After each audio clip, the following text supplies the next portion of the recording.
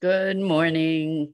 Welcome to the Core Connection. I'm Mira Rubin here with you on an Enlightened World Network. And today's topic is all judgment is self-judgment. And we're going to explore this sort of cryptic connection. But before we get started, let's take a couple minutes to get present. So let's take a deep breath in through your nose and hold it. And imagine clean, crisp oxygen flooding your lungs, flowing into your bloodstream, nourishing all your cells, all your organs, bringing vital life energy to your body and being. And as you exhale any tension, stress, negativity, fatigue. And now let's take another deep breath in through your nose and hold it. This time, imagine brilliant, bright light lighting you up from the inside out, illuminating, electrifying, and energizing all your cells, your molecules, your electrons, creating a brilliant beam of light from your heart out into the world. And as you exhale any remaining tension, stress, negativity, fatigue. And now let's press our palms together and vigorously rub those hands together. Feel all the sensations, the friction, the temperature, the pressure. And when you stop rubbing them together, feel that tickling and tingling, and allow all those sensations to bring you present right here, right now, into this remarkable physical form that enables you to experience life. So welcome, welcome, welcome. It's great to be here with you.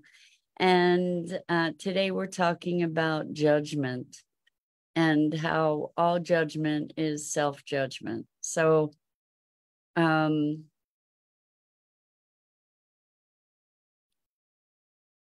what's the dynamic at play in this sort of very interesting notion? I was talking with a client yesterday who was talking about the quality of their relationship and how they weren't feeling like their needs were being met. Good morning, Robin. Welcome. So good to have you here with us this morning. It's we're talking about all judgment is self-judgment. And so the conversation with this client was about how their partner wasn't really showing up for them. And what came out of the conversation is that the partner had expressed feelings of the client trying to control them. Good morning, Rosalind. Welcome. So good to have you here with us. Robin says, oh boy, all judgment is self-judgment. So when we're judging others, we get to look at what's behind that. So in order to judge, we have an idea of how things should be, right? Because what is judgment? Judgment is a comparison of an expectation or desire against what is apparently so. So judgment is saying, well, you should be doing this, that, or the other thing, or you should be acting in a different way. You should be responding differently, right?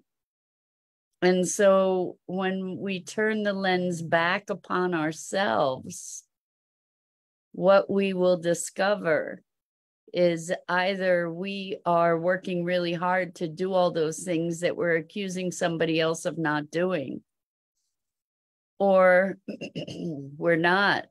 We're falling short of all those things. We're falling short of being the way that we think we should be. Robin says, okay, I think I'm safe. Yeah, get into a comfortable, safe place. This isn't about accusing. This is about exposing these insidious dynamics that we live through. You know, it's not about blame, because this isn't about giving you anybody, any of us, more fuel to judge ourselves. That's not what this is about. This is about recognizing that we can be brutally harsh on ourselves. And then we expand that out into the world. You know, it's like the world's not meeting my expectations, so the world's wrong, you know, and therefore I'm going to be miserable. I'm going to go eat worms. So it's so interesting how this whole thing works. The things that we criticize in others are the things that we criticize in ourselves.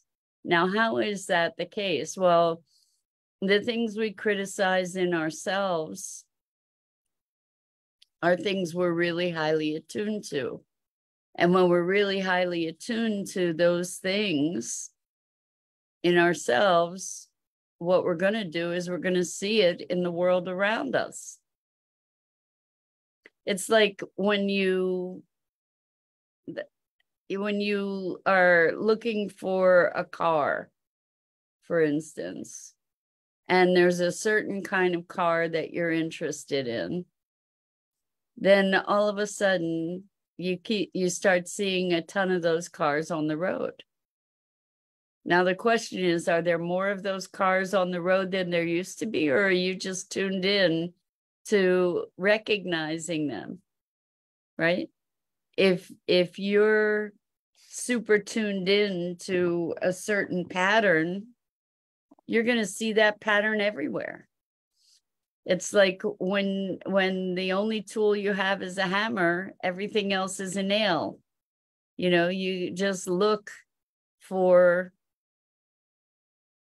the things that you're tuned into. So it was very, very interesting in this conversation with this person to discover, you know, here there were all these judgments about their partner not measuring up. And what showed up is that they were being really judgmental around their partner. Lots and lots and lots of judgments, like the partner wasn't doing this right or doing that right. And I said, well, what would it be like to be on the receiving end of all that judgment?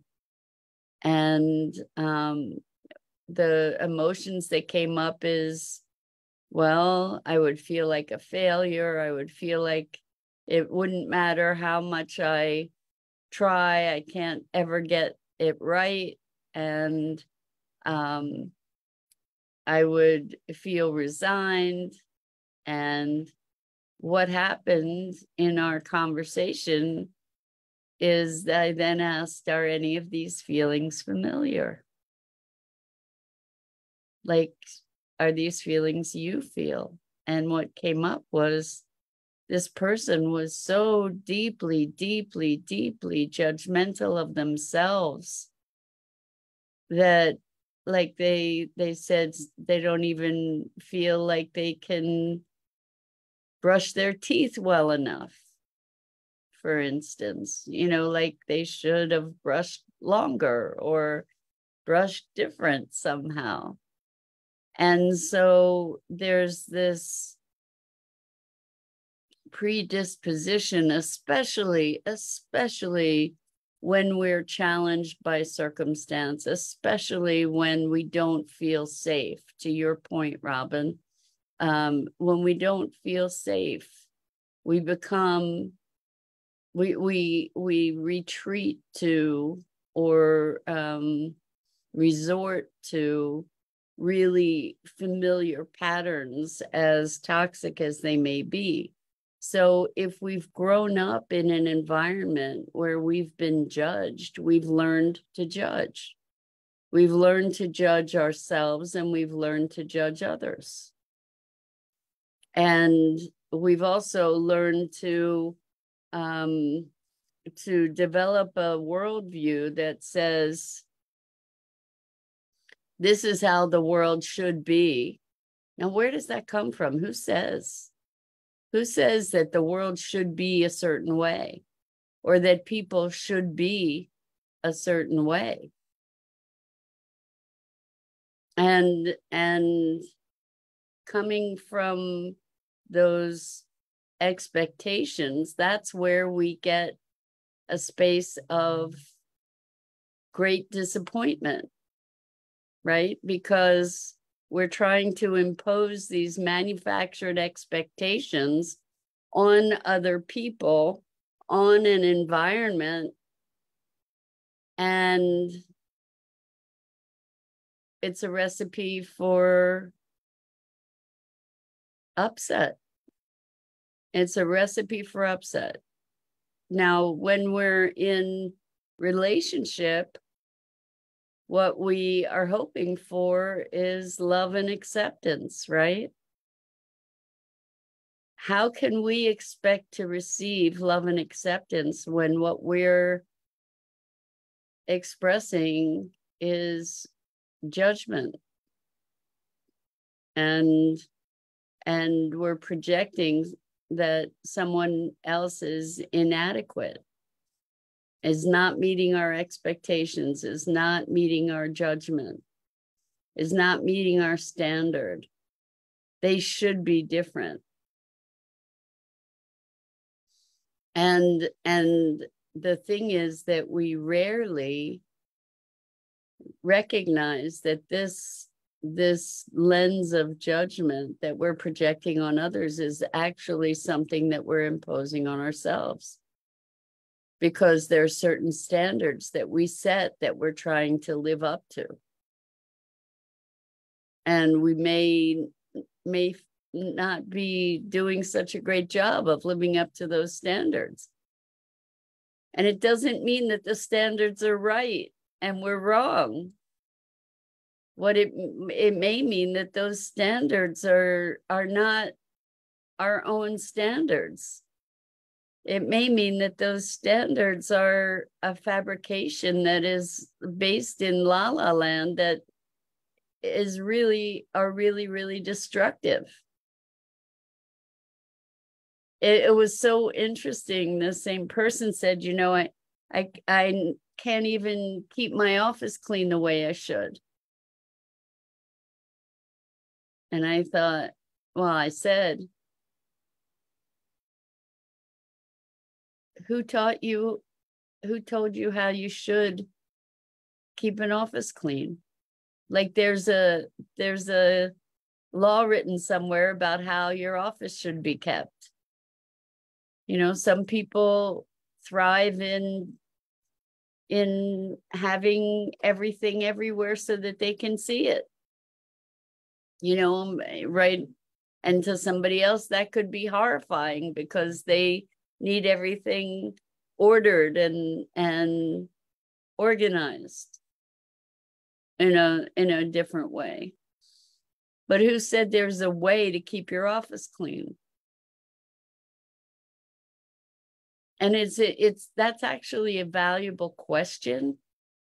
Like, who said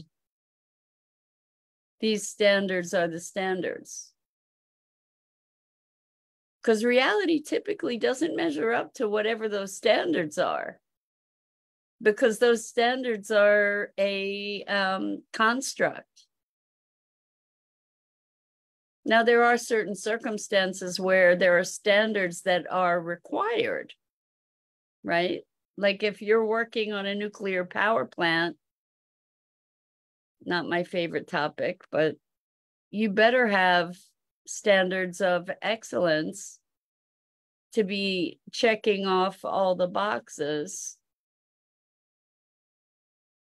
That's a particular circumstance. You know, and there may be standards that are mutually set in a relationship to say, you know, these are our aspirations. This is where there's a difference between goal and intention. You know, because goals are pretty much black and white. You either make it or you don't. Whereas when you have an intention, it's more alive. You get to recommit, you get to redefine, you get to reshape it.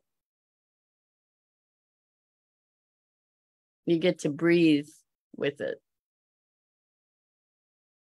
But if we notice the judgments that we make on ourselves, and then we make judgments on ourselves about making judgments, right? Like, I'm not measuring up to this manufactured standard that exists out in the ether somewhere to torment me. You know, like, what's up with this judgment stuff?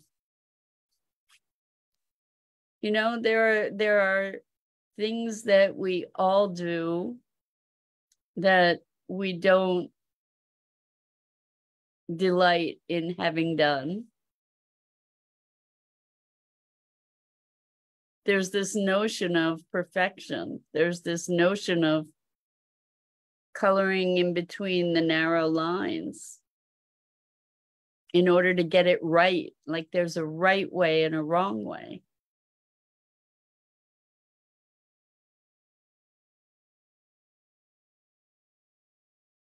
And of course, there are certain parameters. You know, there are certain guidelines that certain things are not okay. And there are exceptions, even with those guidelines.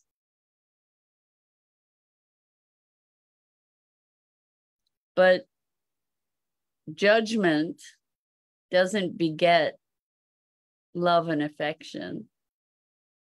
If I'm coming to you with all kinds of judgment, are you experiencing love from me? Are you experiencing my acceptance? Are you experiencing my invitation to love? My judgment that I make of myself and that I make of you serves to separate me from myself and from you. So I just want to mention, if you guys are writing comments and I'm not responding, it's because I don't see them. So if you want to make sure that I respond to your comments, please go to either the Enlightened World Network Facebook page or the Enlightened World Network YouTube channel. And if you put in comments, I'll respond to them. But this is an intense topic, because we are taught to judge ourselves and to judge others. When we're judged as children, we are taught that that's how to treat ourselves. If we're not measuring up, that's what we're taught, that we're not measuring up. We're going to keep judging, and there's all these standards. And the thing is that the standards most often are not defined. And when they are defined, they're not usually mutually agreed upon. You know, it's not mutual agreement to say, okay, these are criteria or actions or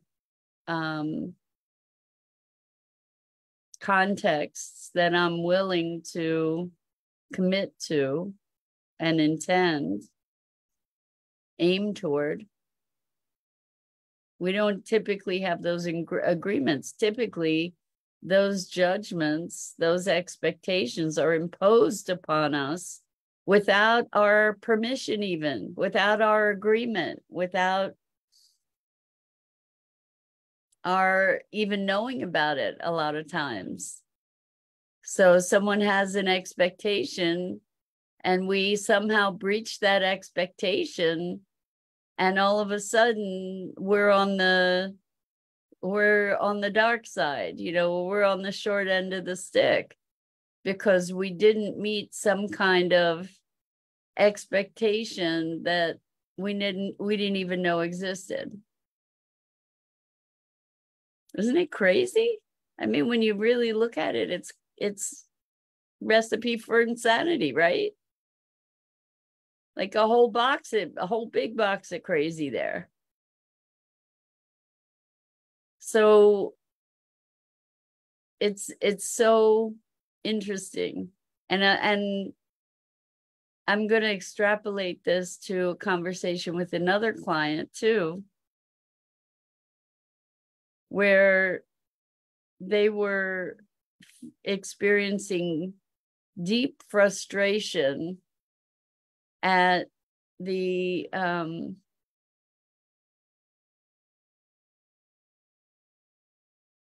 I don't know the right word here, but I'm going to say diversions that would show up in life as they were trying to do something would happen and they'd have to do something else to be able to get to the place where they could do what they were wanting to do. So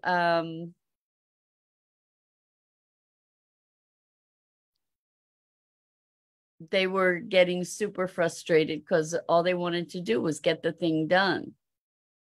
And so we got into a conversation about doing versus being. And this judgment stuff is taking us away from beingness. So Robin says, well, I need to know, is it judgment when you see a different pattern in your partner's activity and you bring it to their attention? Relationship situations. Well, I guess that's a great question, Robin, because I guess it's how you bring that to their attention. It's like, if you're noticing a pattern, are you saying, hey, you're doing this different? Or I'm wondering, I'm noticing this, or it seems like that, or how are you doing about, it depends on the attitude you bring to it. Because if you're bringing judgment, that's a separator, that's a polarizer, right? And I'm not saying that we're gonna be able to eliminate judgment, nor am I saying we should. But I am saying that we get to be aware of the underlying dynamic. Good morning, Isabel. So good to have you joining us. It's been a while. Welcome. So Rosalind says, judging. Does it take others to validate the judgment, like wanting the other person to see it from your perspective? So that's such an interesting conversation. I have a dear friend who who has a very, very strong perspective around something that I don't share the same perspective around. And they want me to change my perspective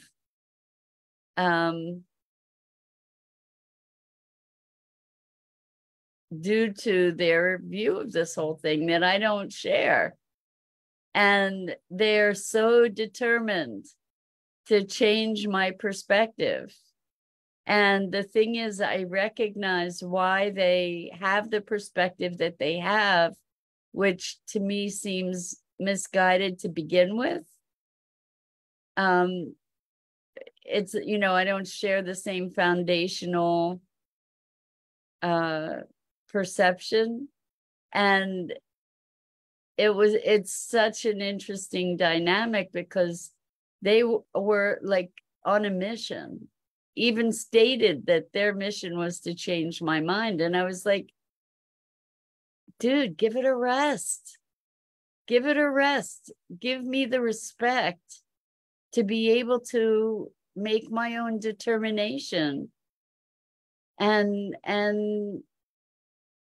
you know, it after a point, it felt like they were really bullying me. Like I felt violated and disregarded and disrespected when I said, just stop. You know, that there was no stopping. And so this is the experience of projecting judgment onto another. It's Isabel says, this is what's happening mostly in our days. Exactly. We're judging people. So what was really, really, really amazing is this same person who was experiencing this or embroiled in this pattern of judgment had created an incredible forum for people from all different extremes and the whole spectrum of thought around politics, had created this amazing forum for people to be able to communicate across these boundaries, across the judgments. And so there's this beautiful, bigger pattern at play here, you know, where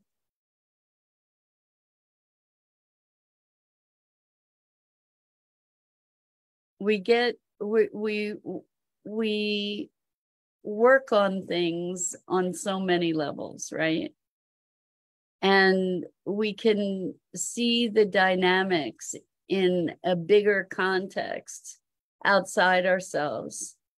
But when it comes to our internal dynamics, we have so much pain in history. You know, we have so much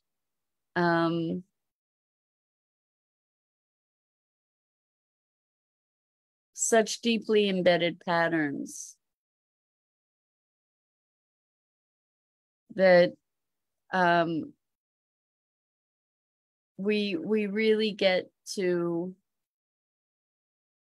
be gracious with ourselves, be generous with ourselves. And hopefully by being generous with ourselves, we can be generous with others. Maybe we start by being generous with others, and then we can be more generous with ourselves.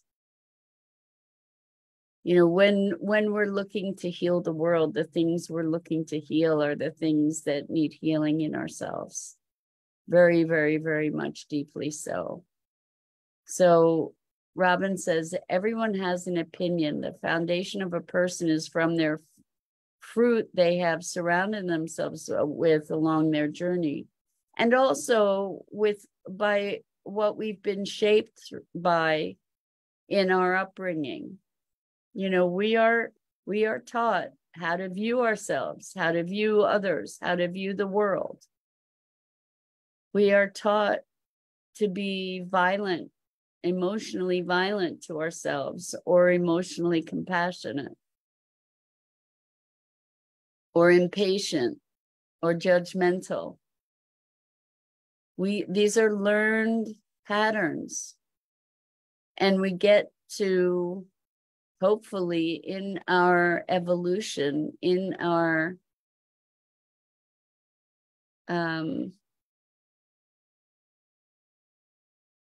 awakening, we get to become more conscious of these patterns, and we get to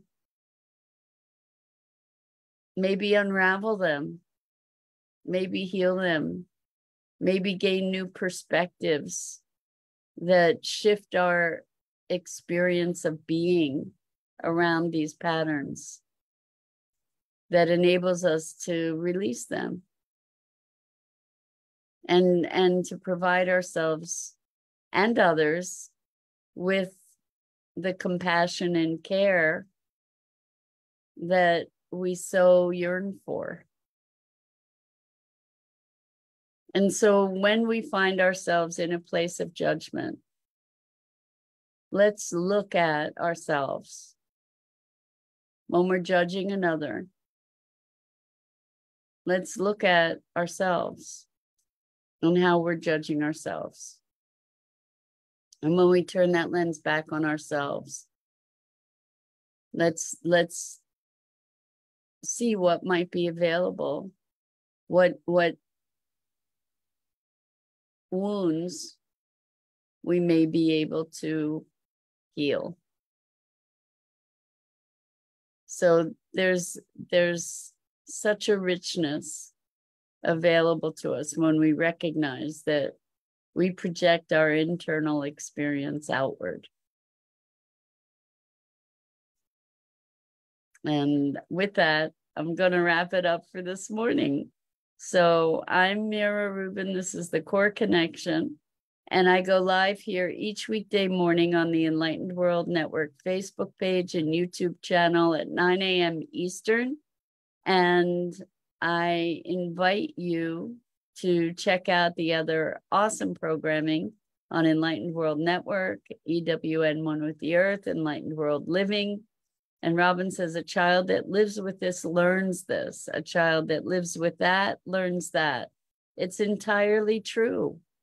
You know, we are imprinted with these patterns that we get to then spend a lifetime to discover and unfurl and redesign in a more conscious and deliberate way if we take the challenge to do so. So with that, so much love to you. I appreciate you and your willingness to dive into these often uncomfortable topics and be willing to explore new possibilities. It enriches my life deeply to be able to share with you in this way. And I'm so grateful to you for that. So much love to you. Until next time, I hope I see you again here really, really soon.